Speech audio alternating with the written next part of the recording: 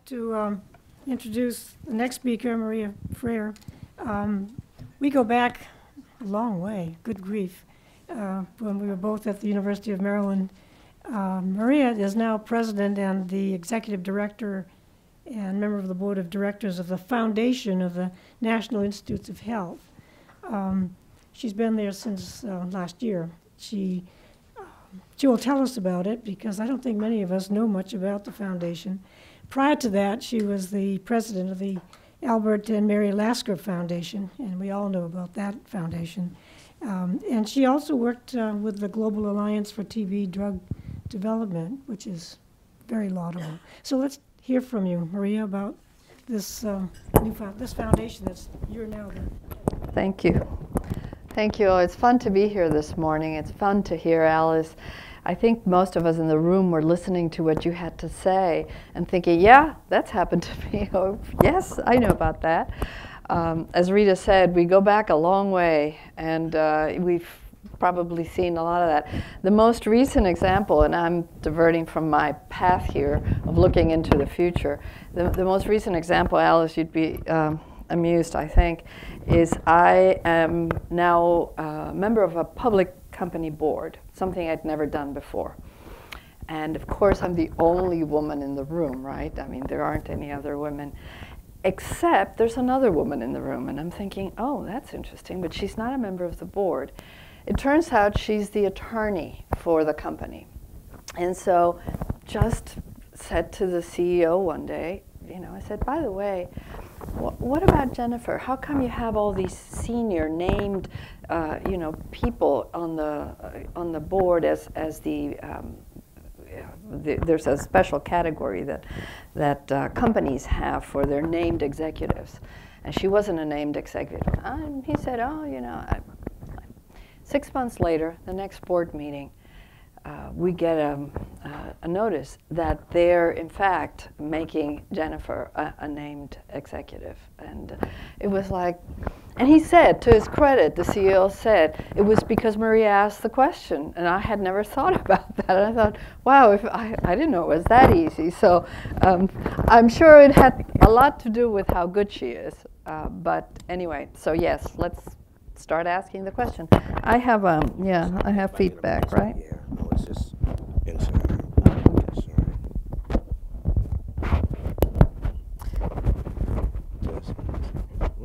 think it's this. Yeah, it is. Got it? Yeah. All right, thank you.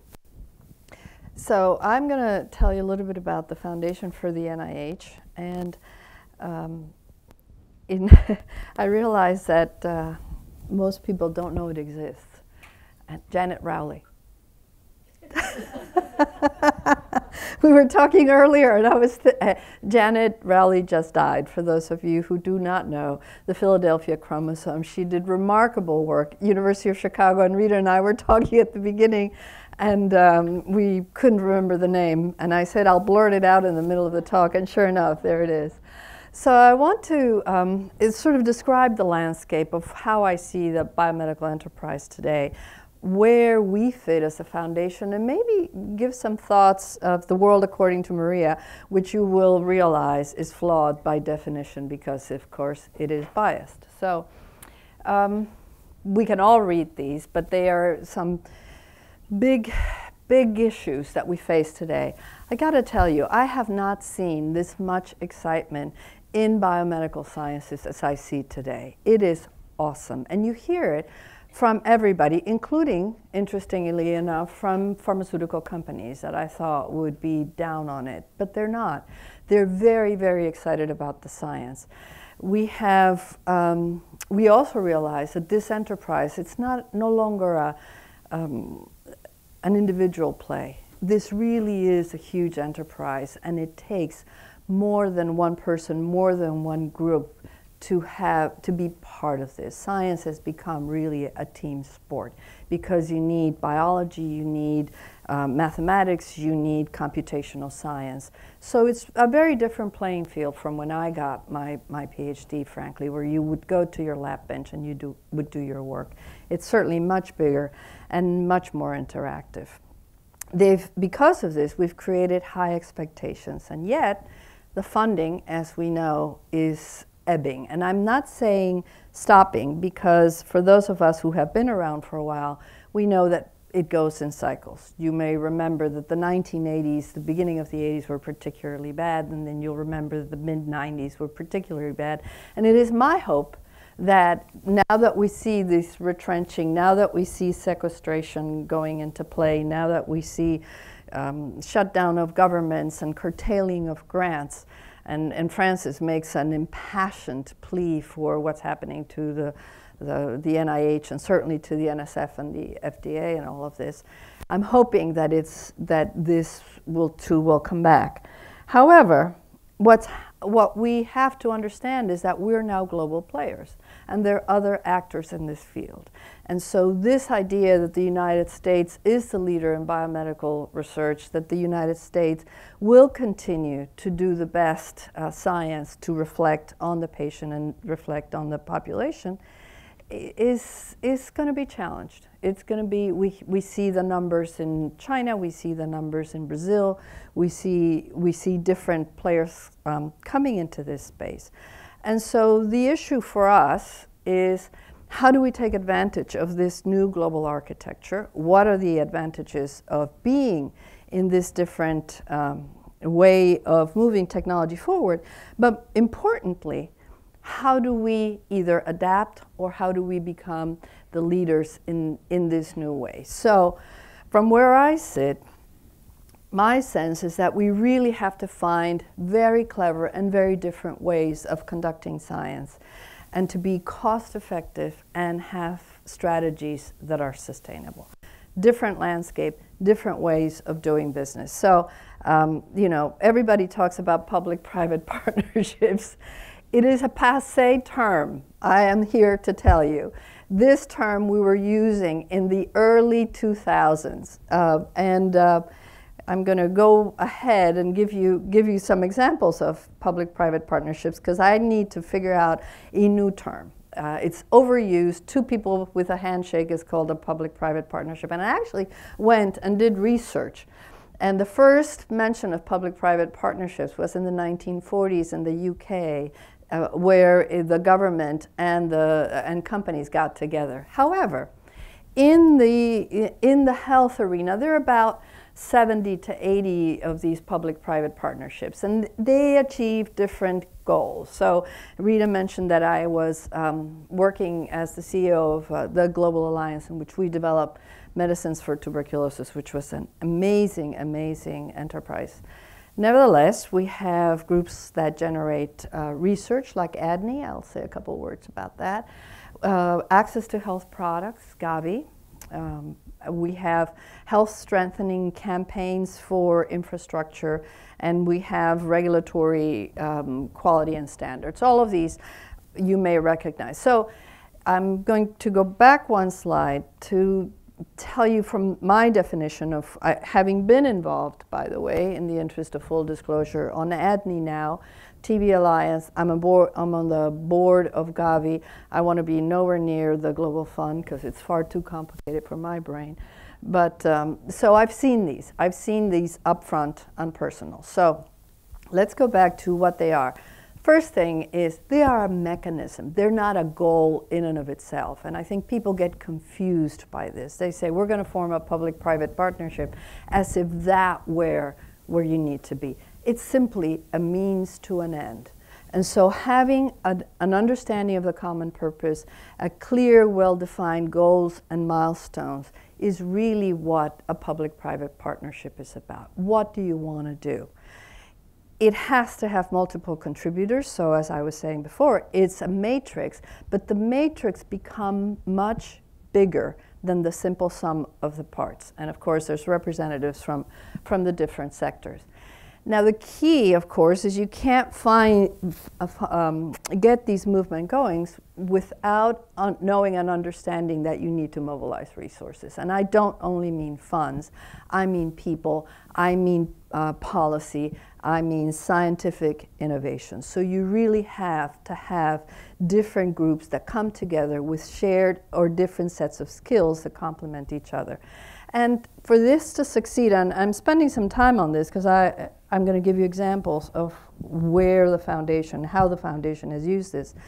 What is particularly important is that you have to figure out what the roadmap is. You have to figure out what the governance rules are. You have to understand when you join the club, if you're going to be able to publish, of what the issues of intellectual property are going to be. So you don't decide this at the end of the journey. You sit down and you establish the rules at the beginning of the journey. And that's not as simple as it sounds, because you may decide, or people may decide from one of these sectors, that they simply don't want to buy, let's use an example, intellectual property, which is particularly thorny. If you say there's going to be no patents filed, you may find that a lot of the people will leave the room. And that's fine, as long as you understand the rules. So, how does the Foundation for NIH fit in?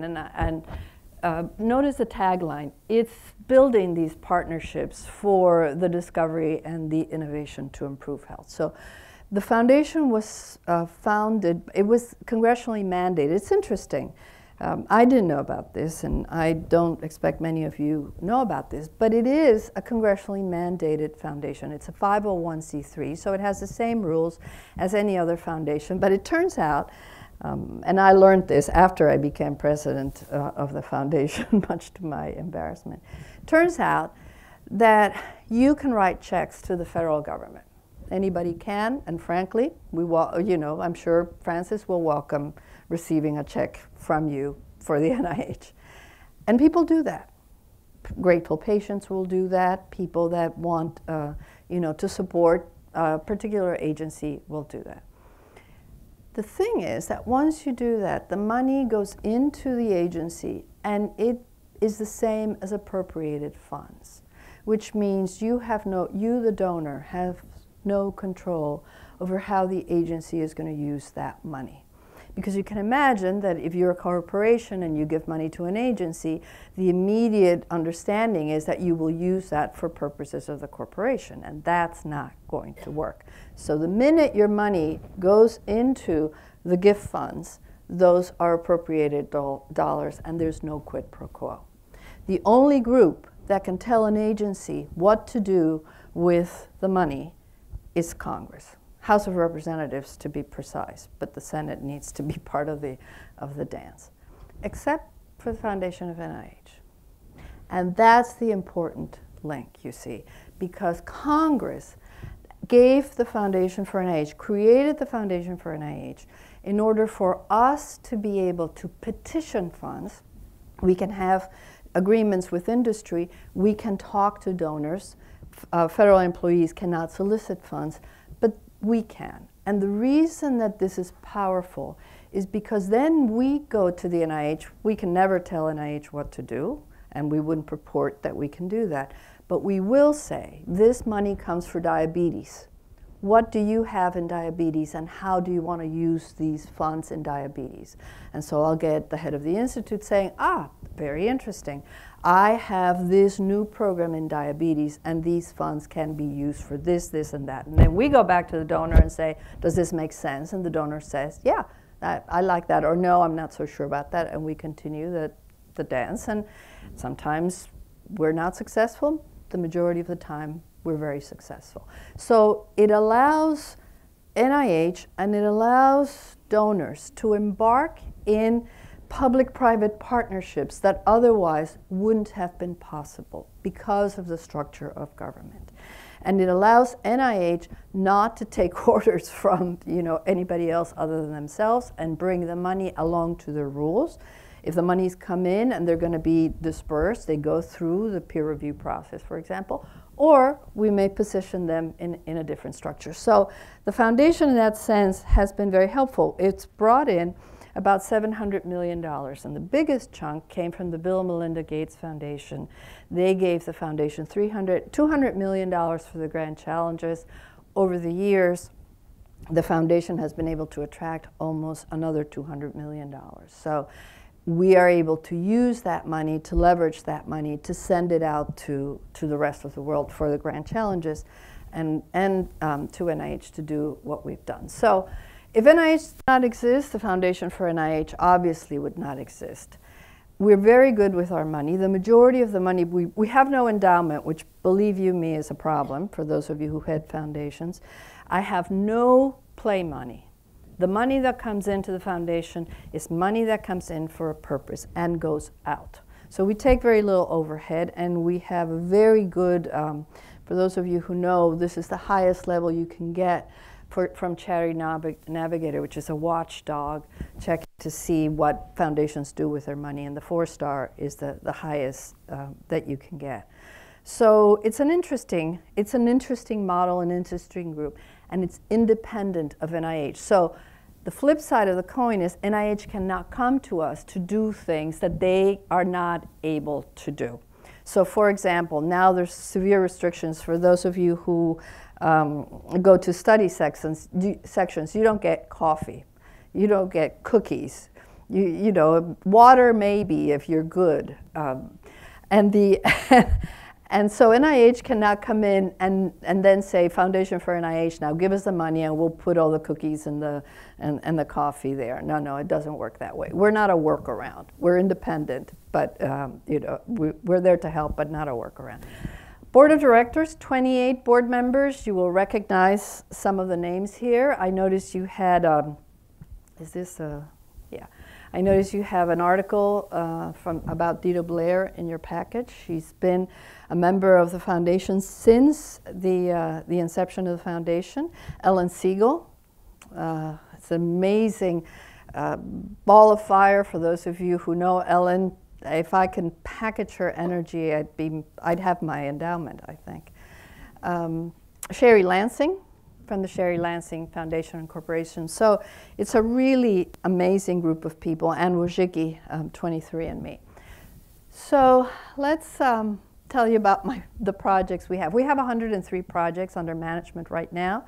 Those projects cost about $500 million, so are they in different parts of development. They hit, and this is Andrea Barushin, who's sitting in the back here, a neuroscientist by training and a fabulous, so if you have any questions, I'll direct them to Andrea because I'm here for not that amount of time. But I said to Andrea, we keep talking of our projects like this, right? So where do they fit? If you look at the drug continuum, where do our projects fit? So some of them are the malnutrition and enteric disease, for example, is in very early stages, and most of them don't necessarily fit in this kind of our schematic. But one of our board members said, how does your portfolio fall? And this is how our portfolio falls.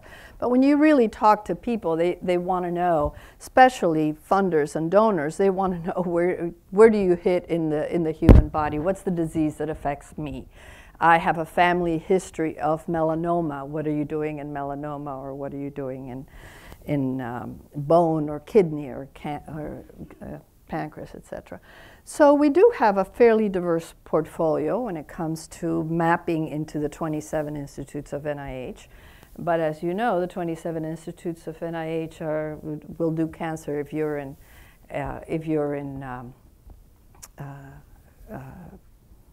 infectious diseases, you know, HPV being a case in point. Lots of lessons. Things that we've learned over the years. We've become really, really, really good at doing these partnerships and putting groups together. I can go through these, but I want to spend the next 5 minutes. What do I see in the next 10 years? So I see that we will change in the next 10 years, and if we think about it, somebody gave me a remarkable statistic, and I don't know that it's true, but I have to believe it's true. Well, the way that cell phones have changed in the past 5 years has been amazing. We used to just be able to dial a number 5 years ago, and now it's become essentially our best and most beloved attachment. So I do think that we're going to see amazing change in the way we understand disease and in the way we understand ourselves. And along with the majority of people that are excited about this, I think the issue in neurosciences and in brain and in Alzheimer's and the diseases that affect our massive populations are going to be dramatically different. I do see new players in this field, players that I'd never seen before. Some of you will have heard the term venture philanthropist. Completely different group of people, did not exist 2 years ago, 10 years ago, 20 years ago. And now they're forced to be reckoned. These people that have made an enormous amount of money, that have a particular issue, and they're using their money and their smarts to move projects forward. And they're getting together. They're organizing in unexpected ways. And I think we're going to find very different constructs of these matrices and partnerships. I think patients and caretakers are going to become members of the biomedical enterprise. They're not going to be passive acceptance. They are going to be drivers, and I see that already today. And women in particular are going to have an amazing role here. What I've seen in terms of advocacy for science, what I've seen in terms of taking control of your own health, taking control of your own data, I've seen mostly from women. And when we're talking about educating, as we heard before, when we're talking about educating a new generation of women, I believe that this is going to be one of the key changes and differences, the role of women as drivers in the biomedical enterprise. And it's going to be global. It's not only going to be in the United States. We're going to see new clinical trials, we're going to see combination therapies, and we're going to see established clinical trial infrastructures around the world. This notion that every time we have a new chemical entity or a new diagnostic or a new vaccine, we generate clinical trials specifically for that is going to be passé.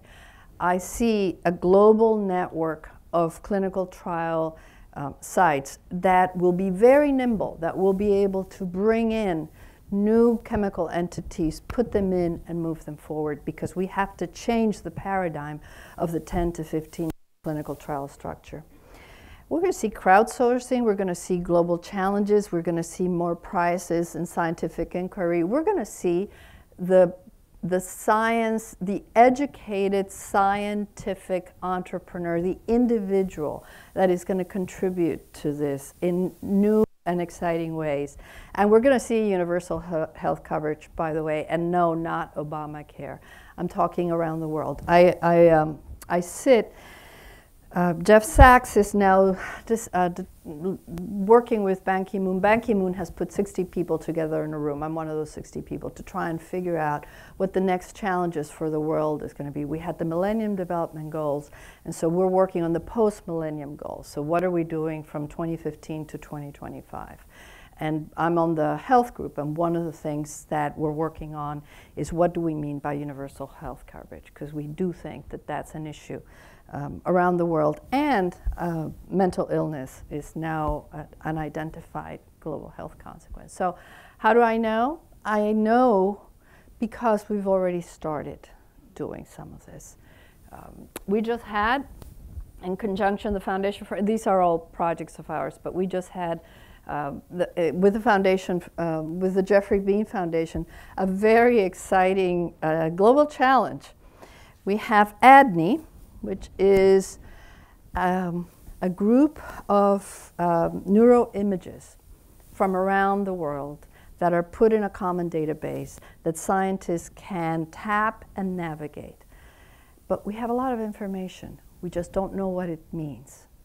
And so what we've done is we work with Meryl Comer, who's, by the way, another one whose energy we need to pack, and we decided to put a global challenge out for differences. Brain scans, and is there a difference between men and women brains? And it went global, it went viral. We had 600 work groups, and we had 60 potential algorithms, which is what we were looking for. We had three winners, and we had people in the room after we had gotten the global votes for the 3 groups that we thought were better. We had people in the room with clickers to vote on who the final winners were. I mean, it was amazing. It was awesome. Since when do you decide a science prize by clickers in the room, right? It was at the New York Academy of Science. It was great fun. And so the group from Liechtenstein won. The group from Liechtenstein. Second runner-up was Cornell, was it, Andre? Boston. I forget who, I should know. And we didn't have a second prize. So a woman representing Sanofi came up and said, I'll give you another $50,000 on the spot. And that's how the prize was won. So lots of exciting things. I can spend a lot of time, but Carla will probably pull the rug from under me, talking about this I-SPY adaptive trial, which was really exciting, talking about the AIDS vaccine center, talking about mosquitoes as vectors. So lots of public-private partnerships, lots of excitement, lots of good things happening, and serving as the engine to do that is kind of fun. Thank you. Yeah.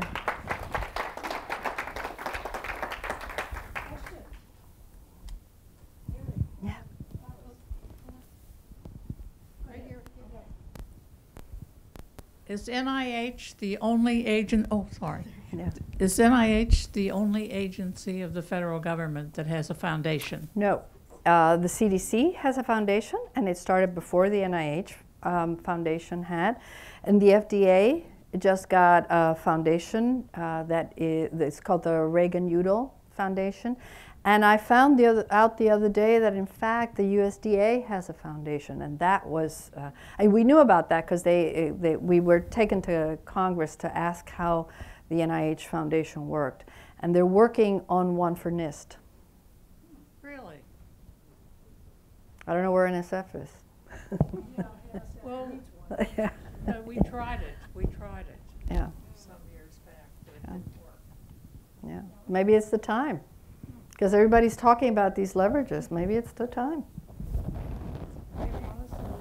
Yeah. I noticed on one of your slides that you had discovery, preclinical, and clinical, and the preclinical was pretty empty in terms of projects. This is always a problem in the development, the translational development of discoveries to the clinical side, and it depends very much on venture capital.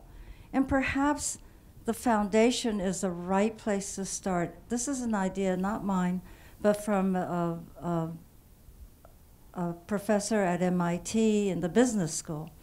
And he was realizing that there's this valley of death that people have called, and that perhaps you could establish a venture capital which would be different from the other venture capitals that we know. We know that people who have enough money will play the game of investing in 10 discoveries, and they're lucky if they win in one. Right. Now, if you do the calculations, if you were able to invest in 100 companies, then your chances of having a winner or 2 or 3 would be a lot higher. And for the average investor who doesn't have the amount of money that venture capitalists do, it's possible to develop a venture fund that would allow people with less money to actually get into it and share that risk around in a much bigger way. Meanwhile, providing the kind of scientists that the foundation could call on to really vet the company so that there is a professional background to it. But to get a company that would be in a public-private relationship with you to offer and run that venture fund. So I love that. I think it's a great idea. I think it's great. I don't know. I know I have this. Okay, so to be continued. I love that idea. Venture philanthropy. Yes, but they are usually Yeah, they're usually focused on a disease. I think what you're talking about is a pool that's nimble enough that can go follow the great science. I think that's fantastic. Question back there. Yeah. I just want to applaud your work, and I really enjoyed your talk. My name is Eleni Tusimis. I'm the director of the Breast Center at Georgetown University, and I'm one of the co-investigators of the I-SPY trial. Huh. And for those of us in the room who are not familiar with it, it's for giving patients upfront chemo before surgery, patients with large tumors, and with the addition of additional investigative drugs. And this trial has been so well received. Patients love it. They come from far away for this trial. So I appreciate all your, Thank your you. work. It's an adaptive trial, too. So what it is you actually do it by screening genomic, and figuring out which profile fits what drug. So we learn. As the trial goes on, you start learning, and you don't give a person with a certain profile a drug that you know that somebody else has used and doesn't work. So one of the things we're doing is on that trial, we are now, there are certain things that a foundation can do, and we can get things started, we can get things moving, getting into a place where it's healthy and moving forward, and transitioning it out. So part of what I'm doing now is transitioning the I-SPY trial so that we can work on the lung cancer protocol, which is our next trial. And we're just starting that, and it's a mammoth $150 million trial for lung cancer. So I-SPY is healthy and moving, lung cancer and, on its way. Thank you.